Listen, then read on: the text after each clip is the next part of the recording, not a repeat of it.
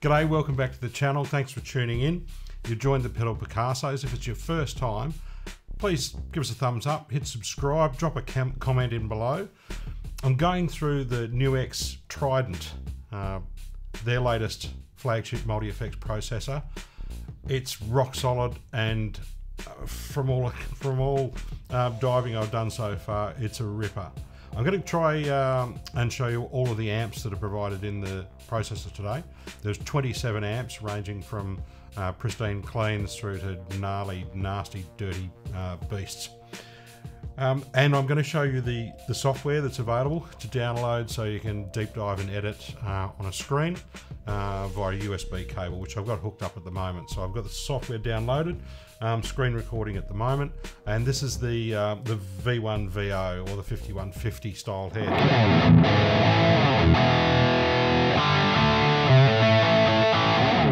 With matching cabinet impulse responses with all of these.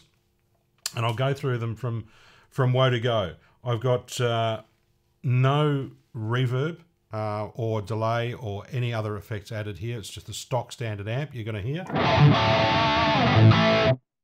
And hey, let's give it a go. First one, Jazz Clean. So a Roland Jazz Chorus 120.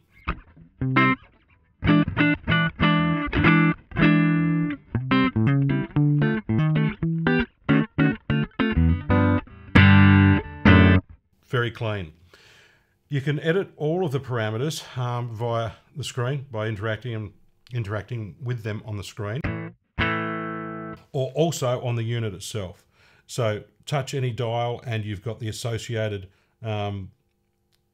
control on the screen, also adjusting in real time. So there's my gain. And you can access other parameters on the screen here. That may not be editable on here, on the screen. You can do it on the unit itself, and I'll show you that a bit later on. I really like, and I've just gone into clipping there because I've just bounced the level up. You've got separate power amp control, and I'm pointing to that on the screen on my Mac for the screen recording. And in the valve emulations, you'll see it can change the bias. Simulated valve bias, and we'll get to that in a second. Right, next amp, Jazz Chorus 120. Nice. Jazz. Nice. Deluxe reverb.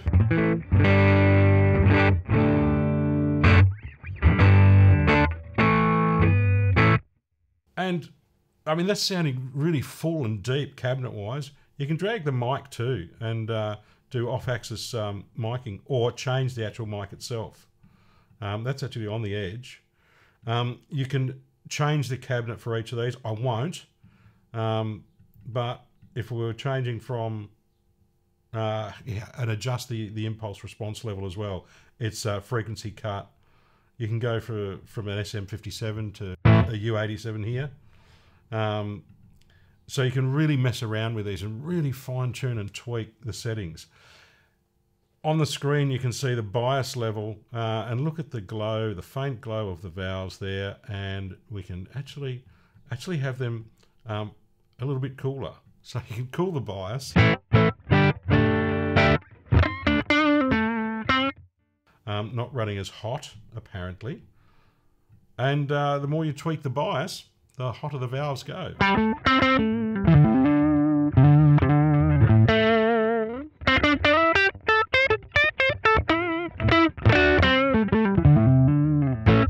Deluxe reverb. You should be able to control the inputs on this. If I go to a different page parameter, page 1 of 2, page 2 of 2, let's go to page 1. Right, input. Let's control the input. And we can go from input 1 to input 2. Now, I don't think I can change that on this screen here. No, I can't. Oh, yes, I can. There we go. I can. So, right click to access what you can do with parameters. There you go. Input high, input low. Which is fantastic when you get to some of the heads which are 2 inputs, a bright channel and a normal channel, and then a high gain and a low gain. And you can effectively patch them as you might do with a 100 watt Marshall head 4 input. Right, that's 2 down. Here's the bass mate. No prizes for guessing. Fender Bassman.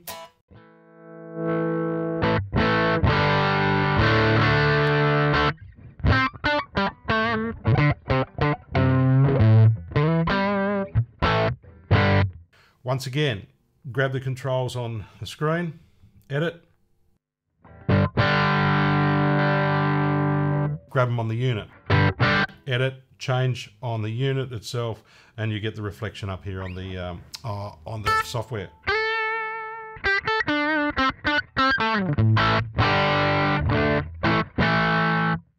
Once again, you might want to put a 57 back on that.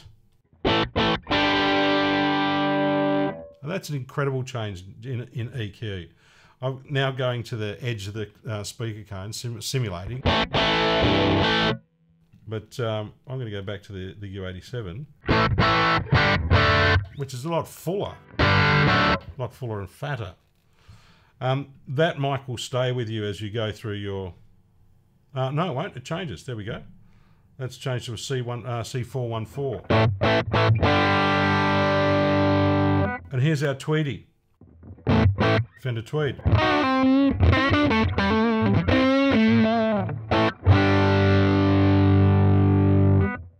And here's where you can change with the mic inputs. So, input, instrument 1.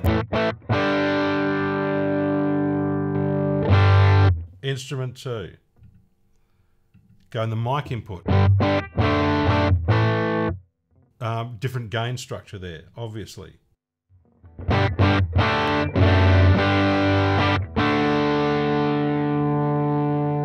Give it a bit more tops, tone.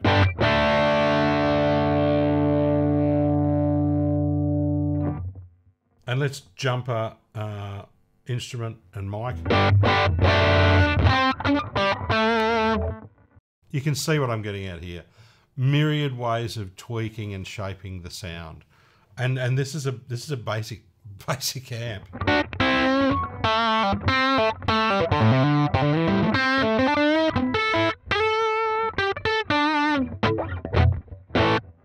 But all in all great tones so far.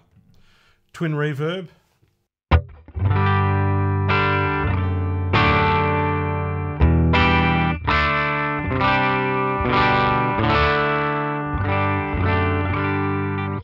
The Queen of Plain. Lovely. Let me just add a spring reverb to that, just because I can.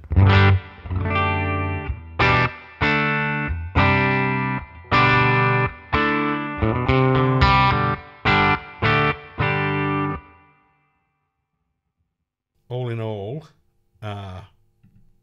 really nice sounding amps so far. High watt is high wire.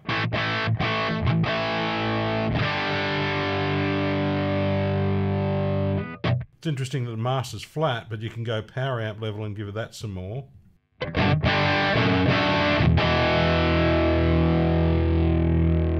Bring the power amp bias down.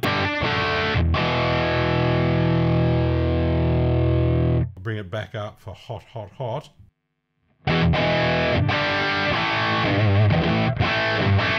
Once again, you can play with the input jumper configurations. Input 1 bright.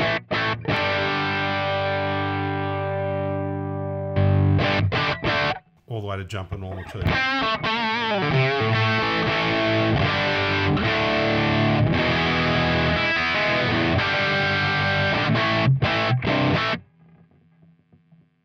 Nice. Mesa Boogie, California Crunch.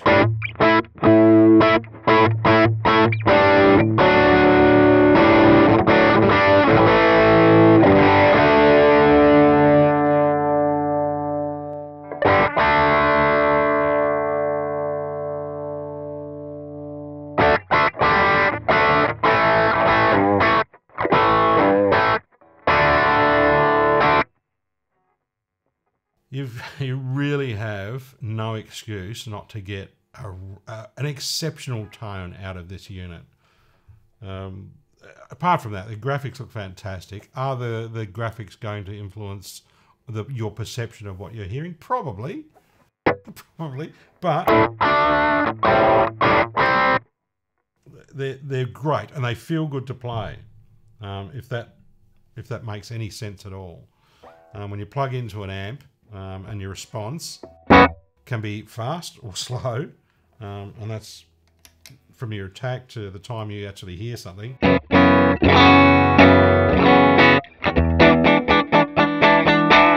Get your Liverpool on. Class A15, Vox AC15.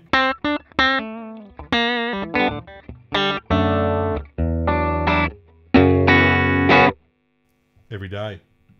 High and low input, you can change.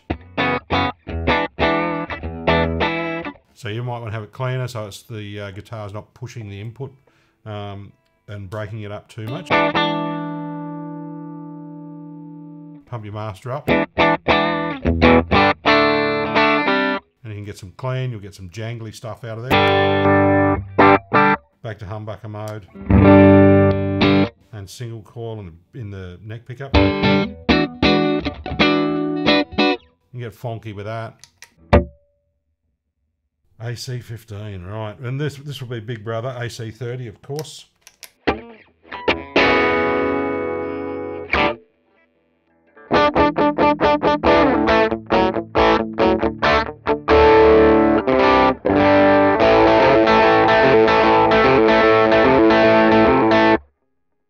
You get the drift. Once again, change inputs. Yeah, input high, input low. So it's not breaking up as quick. Awesome. Here we go. It's plexi time.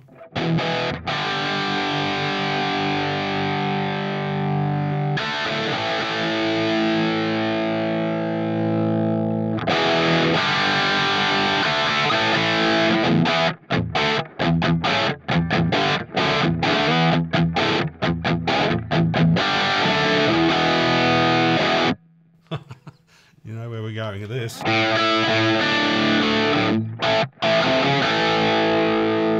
And that's without even starting to tweak this.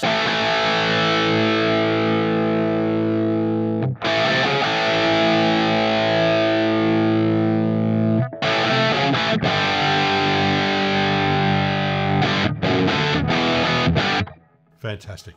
And a Plexi 45.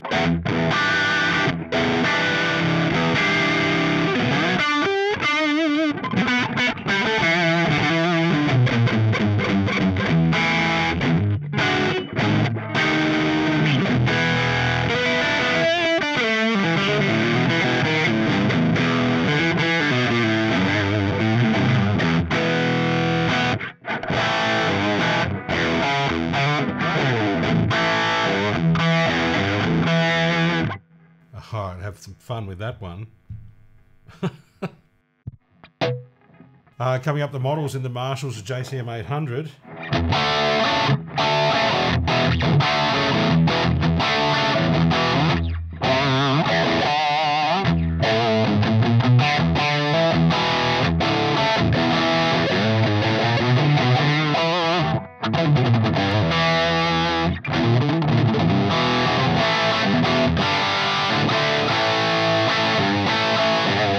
Stock out of the box, very hot.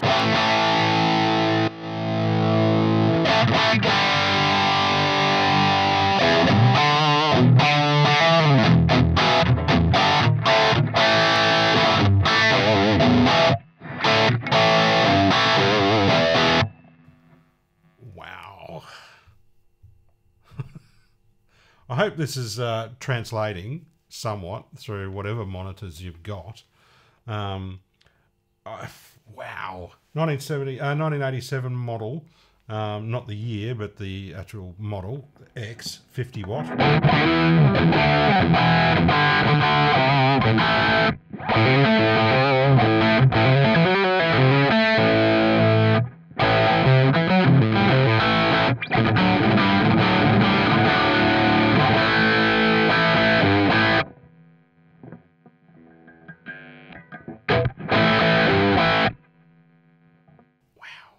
My producer's going to say, you haven't fixed that hum yet. Very close to a power amp. Let's see what the noise reduction can do for us.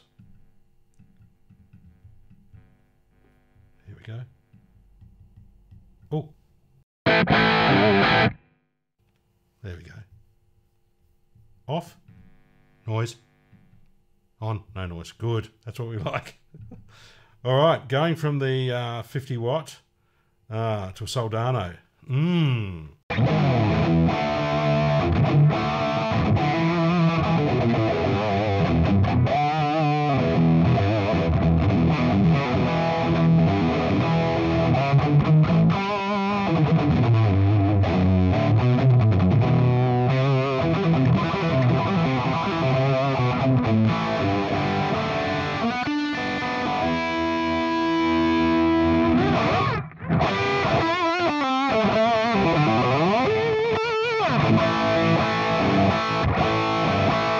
If you want to get your high gain on, here we go. Soldano. We love it. Here we go in a modded Marshall mode with a Fireman. It's a Freeman. The HBE, of course, is the Hairy Brown Eye model.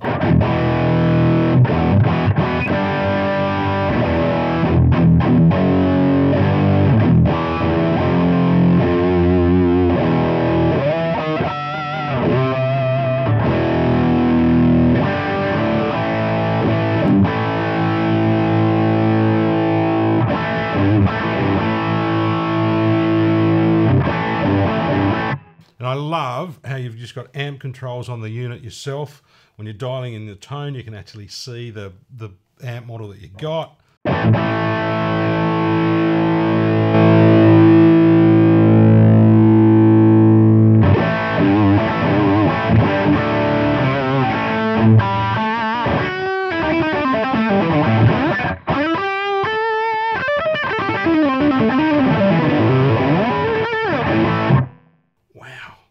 Makes you want to rip.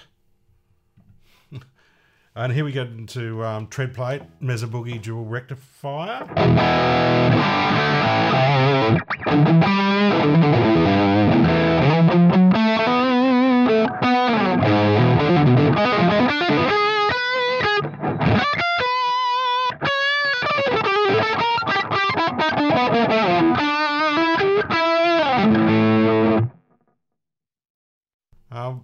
I'm just loving this. Really, really loving this bit of kit. This is a diesel.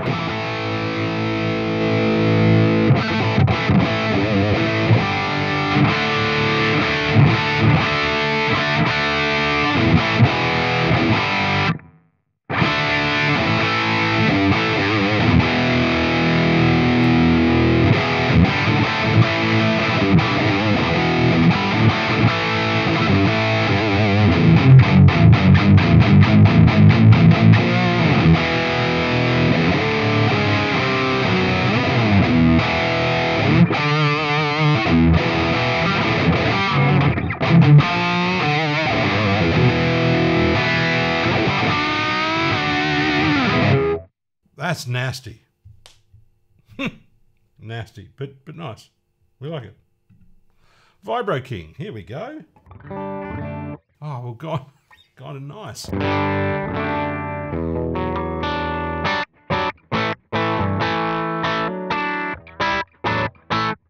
Nice platform that you can build some tones on when you start adding some drives, some compression, boosts, modulation, delays, reverb to this. Absolutely.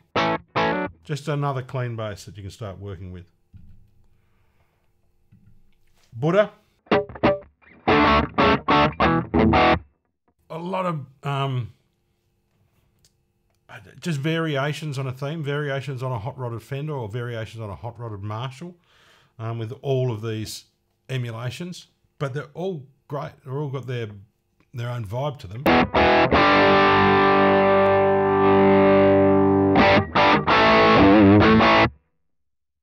And easy to edit. Dr. Z.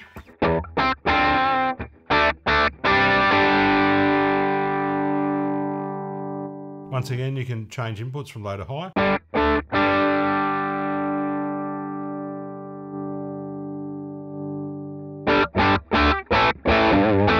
Edit on the unit itself. These Dr. Z's 38, sort of got a quad of EL84s, I think, by memory, sort of hot-rodded AC30s. There's somebody correct me if I'm wrong. I could be. I'm totally wrong.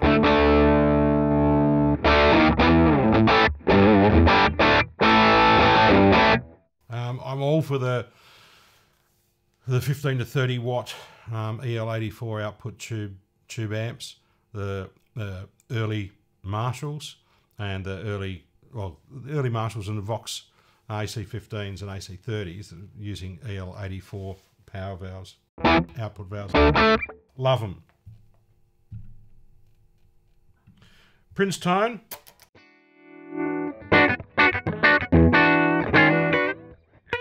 Fender Princeton. Very simple amp. Gain-based treble controls. Once again, dial that into taste.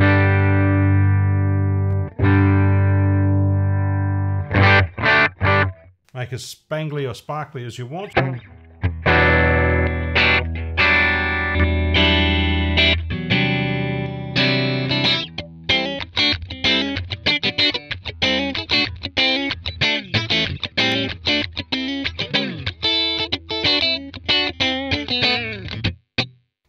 Sweet.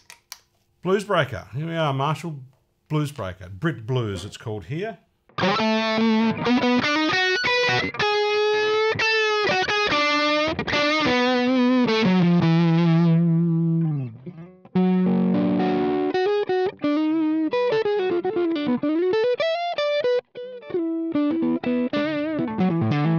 course, you've got to pull the obligatory faces when you're doing that.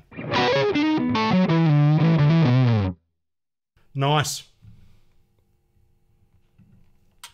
Matchless, once again, another AC30 variant.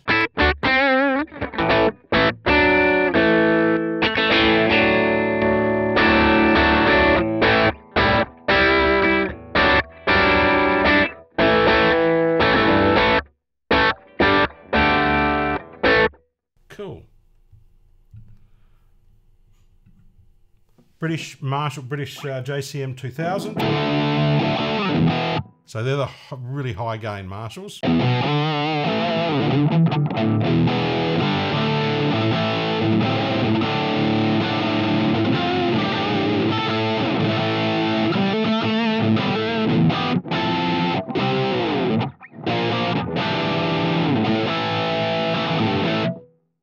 Very cool. We've got 3 to go. Uber high gain.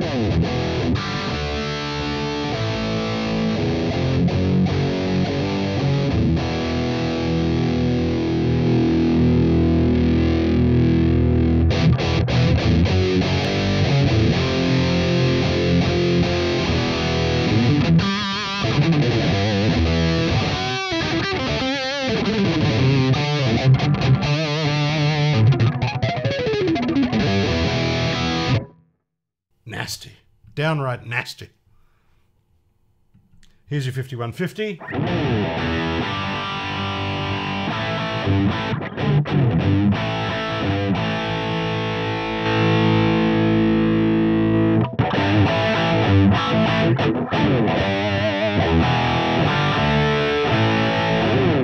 We live in remarkable times.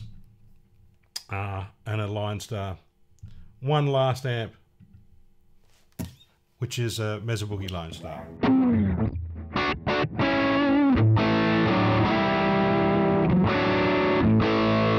I do like this one. You've got a switch that is for thick and thicker, and it actually toggles on the screen. Thick. We'll go back to thick. Thick.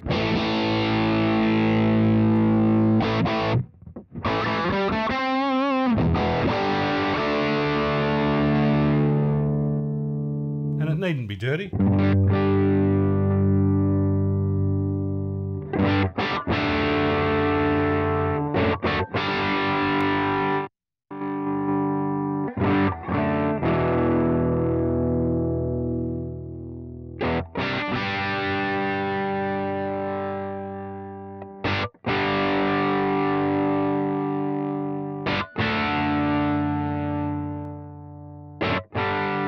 So you've got a drive and a gain control on this particular amp.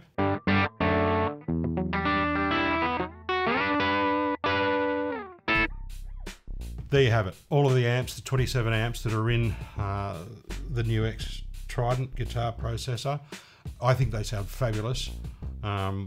This is an incredibly robust machine, and at its price point, looking at 600 to 700 Australian here, it offers a whole lot of sonic goodness for use in the studio and live. I'm going to be going through a lot of other features in this. I'll go through all the drives, all the modulations, the reverbs and the delays in other videos, and its flexibility and setting it up for live use as well. Thanks for tuning in.